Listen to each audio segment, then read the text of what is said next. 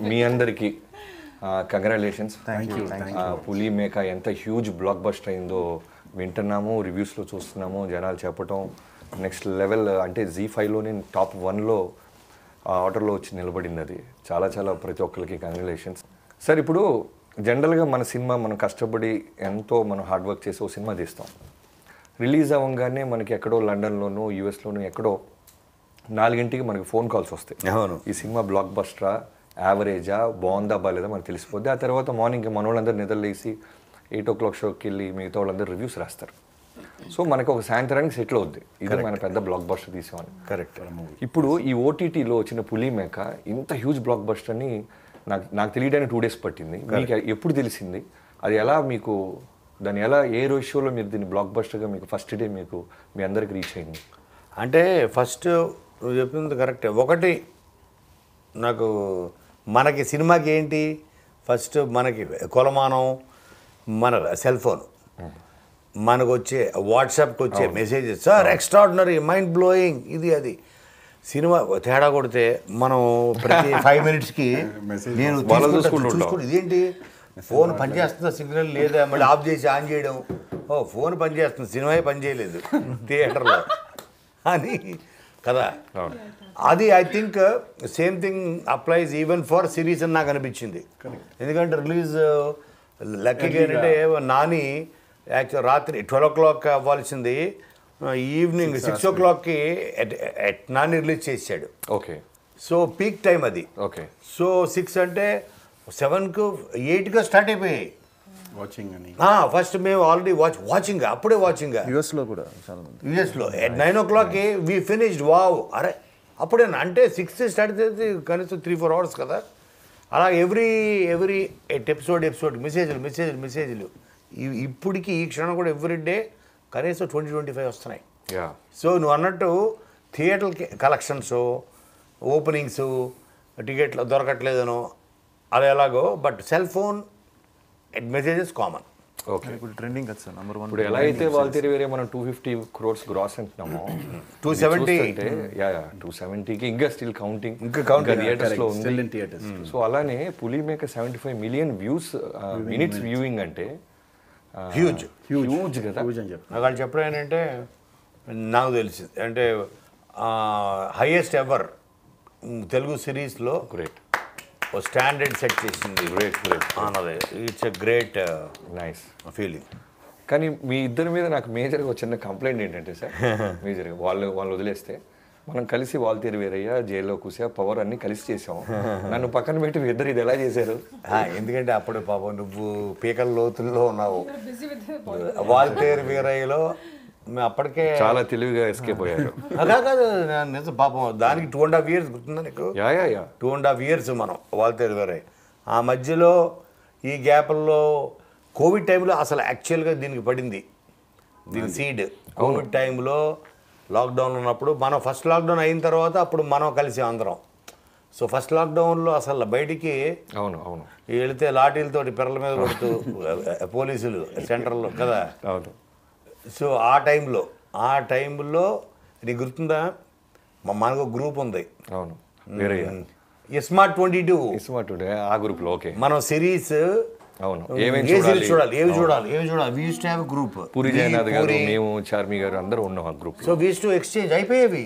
ఆ సీజన్ అయిపోయింది, what next అని అందరూ చెప్పుకునేవాళ్ళం.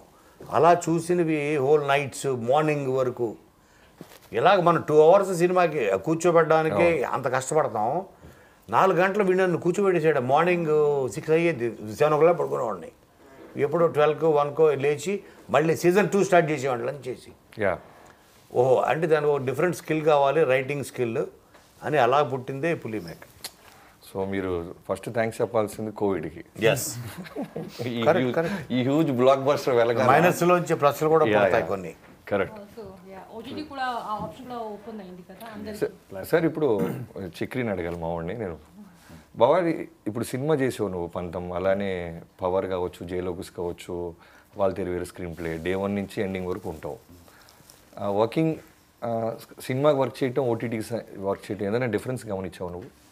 డిఫరెన్స్ ఉంది ఇక్కడ. ఏంటి ఎలాంటిది అంటే బడ్జెటా, స్కేలింగా, లేకపోతే రైటింగ్లోను అడాప్ట్ చేసుకోవటంలో రైటింగ్లో ఆయన రాసినప్పుడు ఎపిసోడ్ వైజ్ నరేషన్ ఇచ్చారు. సో ఆ రైటింగ్లో కూడా ప్రతి ఎపిసోడ్లో ఇప్పుడు మేము ఏదైతే చూసామో అలాంటి క్లిఫ్ హ్యాంగర్, నెక్స్ట్ ఎపిసోడ్ ఇమీడియట్గా బింజ్ వాచ్ చేయాలి, ఇలాంటి ముందే పేపర్ మీద ఉంటాయి, 100% ఉండాలి. నాట్ ఆన్ ఎడిటింగ్ టేబుల్ మీద వచ్చింది. ఎందుకంటే థియేటర్లో నేను అనుకున్నా కదా మనం, థియేటర్లో నీకు సినిమా నచ్చపోయినా 200 రూపీస్ పెట్టేసాం, ఇక్కడ మనకి రిమోట్ ఉంటుంది, ఇక్కడ రిమోట్ ఉంటుంది, ఒక్క బటన్ చూస్తారు ఏంటి టాపక్ నొక్కాడా వెళ్ళిపోయింది. ప్లాట్ఫామ్లో బయటకు వస్తే చాలా వెబ్ సిరీస్ ఆప్షన్స్ ఉన్నాయి వాళ్ళకి. Thank you. కమింగ్ టు ఆది, నాకు మీ నాన్నగారు సాయి కుమార్ గారు చాలా అంటే ఒక సినిమా తర్వాత చాలా తక్కువ మందితో మనం ఫ్యామిలీ లాగా ఫీల్ అయ్యి మళ్ళీ ట్రావెల్ అవుతూ ఉంటాం. అలా జైల్లోకి వచ్చిన తర్వాత మళ్ళీ నాన్నగారితో నేను అన్నయ్య అని రెగ్యులర్గా మాట్లాడుతుంటాం. నా ప్రతి సినిమాని ఆయన మెసేజ్ చేయటం, నా ఇంట్లో చిన్న ఈవెంట్ ఉన్నా ఆయన రావటం, ఒకవేళ ఆయన ఊర్లో లేకపోయినా మిమ్మల్ని పంపించడం, ఇలా చేస్తుంటారు. అవునా? చాలా ఫ్యామిలీ ఫ్రెండ్. నా ఫస్ట్ మన థియేటర్లో ఉన్న రోజు క్రాస్ రోడ్స్లో వాల్తేరి వేరి నాన్నగారి దగ్గర నుంచి సాయి కుమార్ గారి వెంటనే పెట్టేస్తాడు ఆయన. ఆయనకి ఏ పాజిటివ్నెస్ వచ్చినా వెంటనే షేర్ చేయటం. నేను ఇందాక చక్రితో కూడా అదే అంటున్నా, చాలా తక్కువ మంది అలా గుడ్ పాజిటివ్స్ ఉంటారని. సో నీకు ఫస్ట్ టైం కోనా గారు పిచ్ చేసినప్పుడు మెయిన్ స్ట్రీమ్ సినిమాలు చేస్తున్నావు, అది నువ్వు ఇది కథ విని నువ్వు ఇమీడియట్గా ఎస్ నేను చేయాలి అనుకున్నావా, లేదా ఒక చక్రి పంతం ఫిల్మ్ డైరెక్టర్, కోనా గారు కమర్షియల్ ఫిల్మ్స్కి రైటర్గా చేశారు, ఇలా వీటికి నువ్వు టెంప్ట్ అయ్యావా? నేను first of all me congratulations Waltair వీరే. తప్పే లేదు, నేను పులి మేక ఇంటర్వ్యూ చూసుకోవడానికి వచ్చాను. ఎడిట్లు తీసేయండి, ఎవరు తీసేయచ్చు. మీ కంగ్రాచులేషన్స్. ఎందుకంటే ఫ్రాంక్గా చెప్పాలంటే నాకు చిరంజీవి గారిని చాలా ఇష్టం.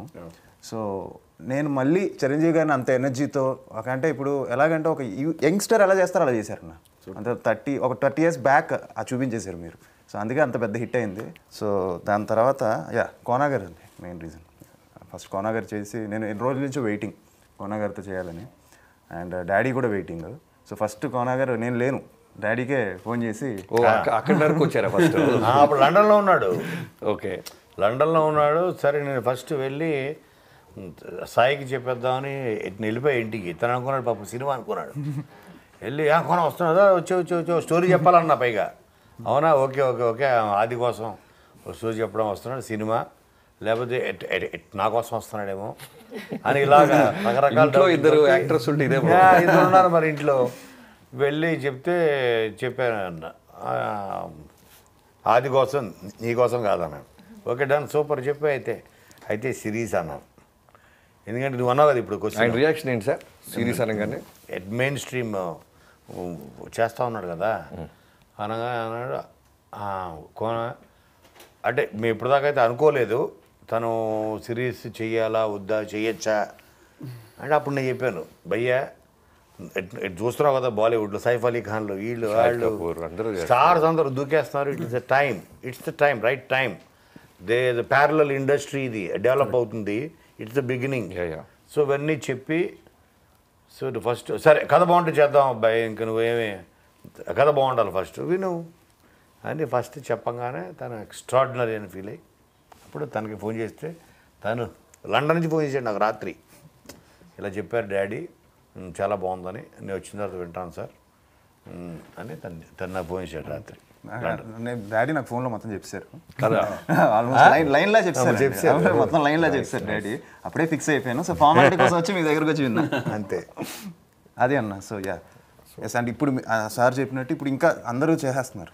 అవునవును ఇప్పుడు సో ఇది ఒక ప్యారలల్ ఇండస్ట్రీ అయిపోయింది. ఇప్పుడు పెద్దది చిన్నదని ఏం లేదు, కంటెంట్ బాగుంటే దాని రీచ్ ఇంకా దీనికి ఇంకా ఓటీటీకి రీచ్ ఎక్కువ ఉంది. అలానే ఓటీటీలో కూడా వాడికి మీకు ఇంకా పెద్ద ఛాలెంజ్ ఈ ఓటీటీ వాళ్ళకి. ఓపెన్ చేస్తే పేజ్ మొత్తం నిండిపోయి ఇంకో పేజ్ ఉంది, అన్ని యాప్స్ ఉన్నాయి. వాటిని దాటి జీలోకి వెళ్ళి జీలో ఉన్న పులి మేకని చూడాలి అంటే ఏదో ఎగ్జైట్ చేయకపోతే చూడరు. సో తర్వాత లావణ్య త్రిపాఠి గారు, నేను మొన్న ప్రీ ట్రైలర్ లాంచ్ అప్పుడు ఒక మాట అన్నాను, మీకు గుర్తుందో మీరు కూడా నాస్టాలజీగా ఫీల్ అవుతున్నాను బాబీ అంటారు. మీరు లేరు అది ఆ రోజు. లావణ్య నేను ఫస్ట్ టైం ఎక్కడ చూశానంటే బలుపు ఆఫీస్ ఉండేది జూబ్లీస్ చిరంజీవి గారి ఇంటి దగ్గరలో. సో మాది పై ఫ్లోరు పీవీపీ గారు ప్రొడ్యూసరు, గ్రౌండ్ ఫ్లోరు పీవీపీ గారు వాళ్ళే సాయి కొరపాటి గారు వాళ్ళందరూ టైప్లో ఉండేవాళ్ళు. సో ఒక అమ్మాయి వచ్చి మెట్ల దగ్గర మేము ఎప్పుడు దిగుతున్న అమ్మాయిని దాటుకొని వెళ్ళాలి. కబాబా రాసేసుకుంటుండేది, చదువుతూ ఉండేది, ప్రాక్టీస్ చేస్తుండేది. నార్మల్గా వచ్చేది. అంటే కార్నర్ బిల్డింగ్ గుర్తొచ్చింది. మెట్లు ఇలా దిగంగానే ఉండే Yes, yes, yes, yes, yes. Lunch సరిగ్గా చేసేది కాదు. ఎప్పుడు మేము దిగుతున్నప్పుడు వెళ్తున్నప్పుడు ఏదో వర్క్లే ఉండేది. నేను మా గోపి బల్పు డైరెక్టర్ గోపి ఉంటున్నాడు కదా, తనతో కూడా మనం కూడా ఎందుకు ఇలాంటి అంటే ఫోకస్ ఉండి ఇంత ఉండే ఒక ఏడీస్ని ఎందుకు పెట్టుకోకూడదంటే, లేదు అమ్మాయి ఏడీ కాదు, ఆ సినిమా హీరోయిన్ అన్నాడు. ఒక హీరోయిన్ ఆఫీస్కి వచ్చి అంత హోంవర్క్ చేస్తుందా, ఇంత డెడికేషన్ ఉంటుందా, ఎవరి అమ్మాయి ఏం చేసిందా అని పెద్ద క్వశ్చన్. అప్పటికి ఆ సినిమా టైటిల్ తెలీదు, డైరెక్టర్ ఎవరో తెలియదు, ఏమీ తెలీదు, ఒక వ్యాక్యూమ్. కొన్ని రోజుల తర్వాత థియేటర్కి ఒక సినిమా వచ్చింది. ఆ సినిమా పేరు అందాల రాక్షసి. దాంట్లో ఒక అమ్మాయి కంప్లీట్లీ హీరోయిన్ ఓరియంటెడ్ ఫిల్మ్ అది. సో ఎంత ఎనర్జీగా చేసిన ఆ రోజు నేను అనుకున్నా, ఓకే ఈ అమ్మాయి చాలా పెద్ద నేమ్కి రీచ్ అవుద్ది, చాలా ఫోకస్డ్గా ఉంది. ఏదో వచ్చి బయట ఊరు నుంచి వచ్చి తన రెమ్యునరేషన్ తీసుకుని చేసి వెళ్ళే అమ్మాయి కాదు, గట్టిగా నిలబడి ఫైట్ చేస్తుంది అనుకున్నాను. అలానే 10 years అయిపోయిందంట. సో సినిమాలతో పాటు ఇప్పుడు ఓటీటీలో అంటే ఒక హీరోయిన్, ఒక అమ్మాయికి చాలా ప్రాముఖ్యత ఉండే దీన్ని పిచ్ చేయటం, దీన్ని సెలెక్ట్ చేసుకోవటం. ఈరోజు ఇంతమంది ఆ పోస్టర్ అలా చూసి ఒక కాప్ అంటే లావణ్య త్రిపాఠి అనగానే చాలా ఇన్నోసెంట్గా ఉంటుంది, చాలా అమాయకంగా గర్ల్ నెక్స్ట్ డోర్ లాగా చిన్న సాఫ్ట్ క్యారెక్టర్. అలాంటిది ఒక పోలీస్ పవర్ఫుల్. నాకు త్వరగా పెళ్లి చేసేయండి నాన్న బ్యాచ్ కాదు అందులో రాక్షసిలో నాకు త్వరగా పెళ్లి చేసేయండి. Please don't get me married dad. So contrast ఈ సినిమా, ఈ సిరీస్లో కిరణ్ ప్రభ అనే క్యారెక్టర్ని ఎక్స్ట్రాడినరీగా యాక్ట్ చేశారు లావణ్య మీరు. Big congratulations. ప్రేస్ చేశారు నాకు. I don't have words. First of all you congratulations. Deserves. మళ్ళీ వాళ్ళ పేరు వేరే వచ్చింది. Thank you so much. నేను విన్నది ఏంటంటే Zee5లో చాలామంది సబ్స్క్రైబ్ అవుతున్నారంట ఈ సిరీస్ చూడటానికి. సో ఇంతకంటే ఒక బిగ్గెస్ట్ హిట్ అప్లాస్ ఇంకోటి ఏది ఉండదు. యా, సో బిగ్ కంగ్రాచులేషన్స్ మళ్ళీ మీ ఇద్దరికి. నన్ను అడుగుతున్నారు Season 2 ఎప్పుడు అడుగు మీ బావని కోనా గారు. సో అలానే ఎప్పుడు స్టార్ట్ చేస్తావో Season 2? అది ఆయన స్క్రిప్టింగ్ అని స్టార్ట్ చేసి. సో Zee5 వాళ్ళు దగ్గర నుంచి కోనా గారు ఒక హ్యూజ్ బడ్జెట్ తీసుకొచ్చి నిన్ను ఆన్ బోర్డు దింపారు కదా. ఎక్కడైనా సరే కోపం వచ్చిందా నీకు కోనా గారి మీద? నాకు బడ్జెట్ నాకు ఏ రోజు కంప్లైంట్ చేయలేదు సార్, అది నాకు పెద్ద క్వశ్చన్ మరి. కాదు తన సంగతి నేను చెప్పాలి. అది నాకు ఏదో రోజు కోనా గారితో నువ్వు మాట్లాడు, నన్ను సతాయిస్తున్నారు, నాకు బడ్జెట్ ఇవ్వట్లేదు. పాప అది కాదు, తనకి ఇనిషియల్గా ఉండింది ఆ స్ట్రగుల్. ఇప్పుడు 2 hours సినిమా పోనీ 2.5 hours తీసుకో, కనీసం 100 రోజులు అవునా కదా సినిమా అంటే. అవును. ఇది 46 days 4 hours కంటెంట్. అబ్బా, మరి ఆ పేస్ తన బిగినింగ్లో ఒడ్డున పడ్డ చేపలాగా ఏంటి, నేనేమన్నా చుట్టేస్తున్నానా, పరిగెడుతున్నానా, ఏంటి నన్ను తోస్తున్నారా, ఇప్పుడు నా పేరు వస్తుందా రాదా, ఇప్పుడు నేను వెళ్ళిపోతాను ఇంటికి, ఇలాగ ఇప్పుడు నేను ఏమయ్యా నీకు వచ్చు క్రాఫ్ట్, నువ్వు చేసుకుంటూ వెళ్ళిపో అంతే అని. సో సినిమాలా చెక్కడానికి మనకి కుదరదు ఇక్కడ. ఓకే, అంటే మాకు per day 8 minutes output is a target. Final edit output, edited output. Okay, అంటే 8 minutes మినిమం రావాలి. 25 minutes to 30 minutes తీయాలి పర్ డే 8 minutes రావాల్సిందే ఎడిటెడ్ అవుట్పుట్. ఓకే, సో అది మన దృష్టిలో పెట్టుకోకపోతే సిరీస్ వర్కౌట్ అవ్వదు అన్నది. Plus 4 hours content, in the given budget, given time, number of days vision. So అది ఇనిషియల్గా ఒడ్డున పడ్డ చేపల గిలగిలగిల ఆడిపోయాడు. పక్కన రమేష్ కో డైరెక్టర్లు వీళ్ళు వాళ్ళు అందరు కరెక్టేనా ఓకే ఏంటి అన్నిటికీ ఓకే నెక్స్ట్ అంటుండేవాడు నేను పక్కన. ఆ 2-3 days 1 week అయిన తర్వాత ఇప్పుడు అడుగు రండి కమ్మా ఏంటి ఆలస్యం అన్నా వెళ్ళిపోయాడు. చివరికి వచ్చేటప్పటికి అలాగే ట్రాన్స్ఫార్మ్ చేసుకోవడం, అడాప్ట్ అయ్యి అది చేసుకోవడం ఒక డైరెక్టర్ ఎస్పెషల్లీ ఆప్షన్ కూడా లేదా మీలాంటి వాళ్ళు వేరే ఆప్షన్ లేదు, రోల్ కెమెరా చెప్తూనే ఉండాలి. ఎగ్జాక్ట్లీ. ఇప్పుడు టార్గెట్స్ మీ ఇద్దరం వాళ్ళతో వేరే సెట్కి వచ్చేవాళ్ళం కదా, మేమిద్దరం పక్కన నుంచొని బాబీ గారు ఎంత వేస్ట్ చేస్తాడు ఏం చేస్తున్నాడు సార్, ఇది మనం ఒక ఎంత మ్యాక్సిమం హాఫ్ డేలో తీసేవాడు కదా అంటున్నాడు. చూసా అప్పుడే నువ్వు అయిపోయావు పూర్తిగా. తర్వాత చక్రి మీ గురించి లావణ్య అండ్ అది మీ ఇద్దరి గురించి చాలా బాగా మాట్లాడాడు. ఎందుకంటే మీ షూట్ అయిపోయిన వెంటనే వాడు ఉండేది ఇంట్లో కన్నా మా దగ్గర ఎక్కువ. మీ ఇద్దరం ఓన్లీ పనుకోవడానికి వెళ్ళినప్పుడే ఓన్లీ పనుకోవడానికి వెళ్ళినప్పుడే సపరేట్ అవుతాం. పొద్దున్న లెగిస్తే ఫస్ట్ కార్యక్రమంగానే ఆడ మా ఆఫీస్కి వస్తే నేను మా ఆఫీస్కి వస్తే అక్కడి నుంచి ప్రపంచం మొత్తం మాట్లాడుకుంటాం. చేయని సినిమాలు, చేయబోతల సినిమాలు, ప్రపంచం అన్ని కథలు మా దగ్గరే ఉంటాయి. చాలా ఓపెన్గా మాట్లాడుకుంటాం. సేమ్ ఏజ్ గ్రూప్ అవటం వల్ల నేను అడుగుతూ ఉండేవాడిని, ఎలా ఉంది లావణ్యతో వర్క్ చేయటం, ఆదితో వర్క్ చేయటం అంటే చాలా బాగా పాజిటివ్ చెప్పేవాడు. అంటే తినైతే రోప్స్ లేకుండా డూప్స్ లేకుండా చేసేసేదంట. ఏంట్రా గొడవ అమ్మాయిది అంటే, బాక్సింగ్ ఏదైనా నేర్చుకున్నారా మీరు? కిక్ బాక్సింగ్ వచ్చు. అండ్ నార్మల్గా చిన్నప్పటి నుంచి అంటే when I was 18 I've been working out on and off. Now I'm a very adventurous person, sports person. So our side ఎవరికి తెలీదు. Okay. What they see is this fragile, innocent అమ్మాయి. కానీ నేను రియల్ లైఫ్లో అలా కాదు. I'm opposite to that. So first time I don't know how I saw it. I think A1 Express నుంచి అక్కడ ఆ మూవీ నేను చేశాను only for this because there is hockey and I like sports and కొత్త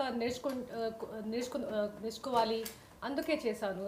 so I think they he saw that other side of me maybe the boy side. So thanks to him that I got this different role. Nice. అది నాన్నగారు చూసినప్పుడు ఈ series చూసేసి ఉంటారు కదా, ఇప్పుడు ఇందాకే చూసాను. చూసారా? నీకు చెప్పాను కంగ్రాచులేషన్స్. ఏమన్నారు నాన్నగారు? బాగా నచ్చింది. నచ్చింది. వెరీ గుడ్ అని చెప్పారు. ఇప్పుడు ఇందాకే మెసేజ్ చేశారు, కాల్ చేశాను. నేను ఇక్కడ ఇంటర్వ్యూ వాళ్ళలో ఉన్నాను. అదే నా కాల్. ఇప్పుడు వెళ్ళి మాట్లాడాలి. ఓ మమ్మీ చూసారు ముందే ఫస్ట్ డేనే చూసారు మమ్మీ. మమ్మీకి చాలా బాగా నచ్చింది. Good. So first 2 o'clock start చేసింది, ఫినిష్ చేసింది. ఫెంటాస్టిక్. సార్ సీజన్ 2 ఎప్పుడు స్టార్ట్ చేస్తున్నారు సార్?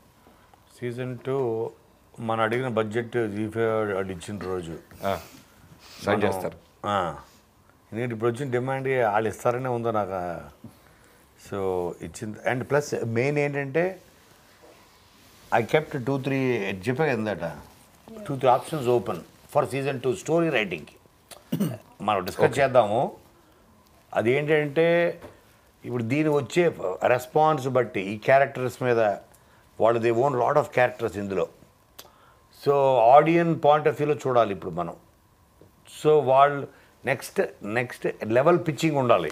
ట్విస్టులు పరంగా, యాక్షన్ పరంగా, డ్రామా పరంగా నెక్స్ట్ లెవెల్లో ఉండాలి కదా. దానికి 2-3 ఆప్షన్స్ పెట్టుకున్న కథలోనే. సో ఆ దాంట్లో ఏ రూట్కి వెళ్తే మోర్ ఎక్సైటింగ్, మోర్ సాటిస్ఫైయింగ్. 1 కన్నా 2 బాగుందిరా. ఇప్పుడు జనరల్గా చూస్తే మనము పార్ట్ 1 కన్నా పార్ట్ 2 వస్తుంటాయి. పెద్ద ఛాలెంజ్ అది. 2లు పెద్ద సక్సెస్ అవ్వవు. ఎందుకంటే అది దాటి ఉండాలి మించి. More challenging.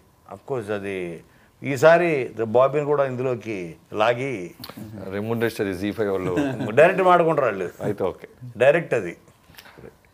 ఇప్పుడు చాలా పెద్దగా సౌండ్ఫుల్గా మాట్లాడతారు సార్, వాళ్ళు ఇన్వాల్వ్ చేస్తారు కాబట్టి. సరే, జోక్స్ అపార్ట్ సార్, సినిమాకి ఓటీటీకి రైటింగ్ ఏంటి సార్? ఏది ఈజీ మనకి? అంటే మనకి 2.5 hours ఫిల్మ్, ఒక ఇంట్రోల్ బ్లాక్ ఉంటుంది, ఒక బ్యాంగ్ ఉంటుంది, ఒక ఫ్లాష్ బ్యాక్, ఏదో కమర్షియల్ ఫ్లాష్ బ్యాక్ ఉంటుంది, ఒక కంక్లూజన్ ఉంటుంది. బట్ ఓటీటీ నేను చూసిన దాని ప్రకారం ప్రతి ఎపిసోడ్కి ఒక క్లిఫ్ హ్యాంగర్, ఒక ఎండింగ్ ఉండాలి.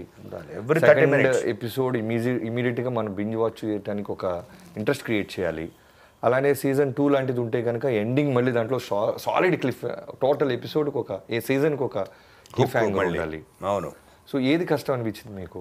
Definitely OTT 4 hours every 30 minutes. ఇప్పుడు మనకి మిడ్ పాయింట్ చాలా హైయెస్ట్ పాయింట్ అయి ఉండాలి. అమ్మ ఇప్పుడు మనకి వాల్తే వేరే వచ్చినప్పటికి ఇంటర్వెల్ బ్లాక్ గురించి లాస్ట్ నాకు తెలిసి ఒక 10-15 yearsలో వచ్చిన సినిమాల్లో బిగ్గెస్ట్ అప్లాజ్ వచ్చిన ఇంటర్వెల్ బ్లాక్ వాల్తే వేరే. అది హై. దానికి అసలు ఎన్ని రకాలు, ఎన్ని వందలు, ఎన్ని సిట్టింగ్లు చేసి ఉంటాం, ఎంత హోంవర్క్ చేసుకుంటాము. ఇంటర్వల్ బ్లాక్కే మనకి అట్లీస్ట్ 1 month అయి ఉంటాయి డిస్కషన్లు. ఒక 25-30 ఇంటర్వ్యూలు డిజైన్ చేసిన తర్వాత వచ్చింది. అలాగా మనకి 1 hour. బట్ ఇది అట్లా కాదు. ఓటీటీ ఎవ్రీ 30 minutesకి అంత హై రావాలి. ఆమె లేకపోతే వాట్ బింజ్ వాచ్ చేయడు. ఆ తర్వాత చూద్దాం, తర్వాత ఎప్పుడు ఖాళీ ఉన్నప్పుడు చూద్దాం. ఆ తర్వాతది అతను హుక్ చేసుకుని లాక్కుంటా 4 గంటలు లాగాలి. అతన్ని అటెన్షన్ని లిటరల్గా చేయి పట్టుకుని వదలకుండా తీసుకెళ్ళాలి లాస్ట్ వరకు. సో అది ఒకటి different challenge. Cinema is a different challenge. రెండు both challenging, but this is more challenging నాకు అనిపించింది. ఫస్ట్ తవ్వడం, ఆ తర్వాత ఇవ్వండి. అసలు దాంట్లో మనకి స్టార్స్ ఉంటారు, దాంట్లో సాంగ్స్ ఉంటాయి, మనకి extraordinary locations, budgets, scale yeah star comedians, ఇందులో అవే ఉండవు. కథతోనే లాగాలి, స్క్రీన్ ప్లేతోనే లాగాలి, అతను అటెన్షన్ గ్రాప్ చేయాలి. పులి మేకలో నువ్వు తీస్తున్నప్పుడు కోన గారు చెప్పినప్పుడు కాకుండా మనం విన్నప్పుడు కాకుండా మనం తీస్తున్నప్పుడు స్పాట్లో కొన్ని మనకు తెలియకుండానే యాక్టర్ సైడ్ నుంచి ఆ మ్యాజిక్ క్రియేట్ ఒక అవుతుంది. మ్యాజిక్ క్రియేట్ అయిపోద్ది. అది నేను ఈ సినిమాకి చాలా విట్నెస్ చేసి మీ ఇద్దరు చెప్తుండేవాడిని ఇమీడియట్గా లొకేషన్ నుంచే ఇది పని అయిపోయింది సార్, రవితేజ గారి డెత్ సీన్ పని అయిపోయింది, నా కళ్ళం నీళ్ళు వస్తున్నాయి వితౌట్ ఆర్ఆర్. అలా పులి మేకలో కోన గారు చెప్పినప్పుడు దానికన్నా నువ్వు తీస్తున్నప్పుడు ఆ మ్యాజికల్ ఏదైనా అనిపించిందా? యా నాకు అలా అనిపించింది. నాకు 4th ఎపిసోడ్ ఎండ్లో ట్విస్ట్ పోర్షన్ ఏదైతే ఉంటుందో తీసినప్పుడు అర్థమైపోయింది. తీస్తున్నప్పుడు అది comes to meet Lavanya that సీన్లో మేజర్ ట్విస్ట్ రివీలింగ్ ఉంటుంది. ఆ సీన్ తీస్తున్నప్పుడు ఒక మ్యాజిక్. ఆ సీన్కి స్పెషల్గా 1 డే పెట్టుకున్నారు మీరు.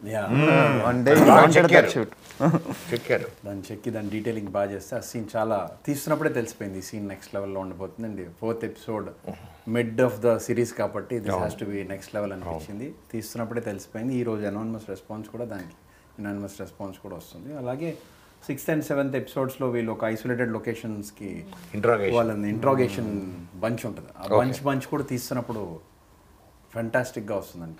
లొకేషన్స్ దగ్గర నుంచి డైలాగ్స్ దగ్గర నుంచి యాక్టర్స్లో నుంచి మూడ్ నుంచి అన్నీ సెట్ అయిపోతాయి. కరెక్ట్.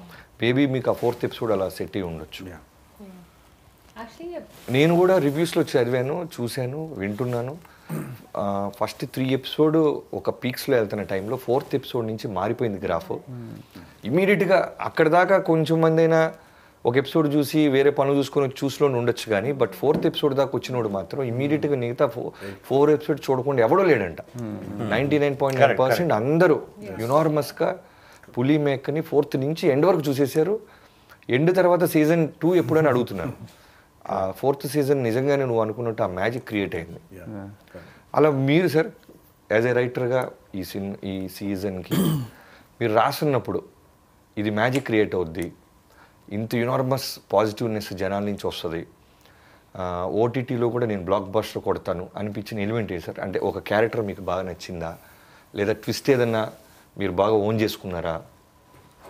ఆ సీను నేను నిన్ను కోరిలో క్లైమాక్స్ ఒకటి ఉంటుంది. అవును, అది అది ఇన్స్పిరేషన్. అవును, నానికి లాస్ట్లో తన అమ్మాయి దగ్గర సమాధానం ఇంకా నా లైఫ్లో రాదు అన్నప్పుడు అవునవును నడుచుకుంటూ వెళ్ళిపోతాడు.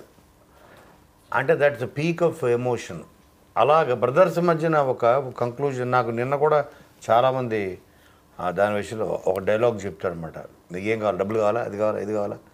ఫ్యామిలీ డిజోన్ చేసుకున్న ఒక అన్న, సీతారాం శాస్త్రి గారు అబ్బాయి తను చేశారు, రాజా తను కూడా బాగా చేశాడు సార్ అన్నాడు. తను సిరి అందులో సో ప్రపంచం దృష్టిలో వాళ్ళు చనిపోయారని చెప్తుంటాడు అందరికీ.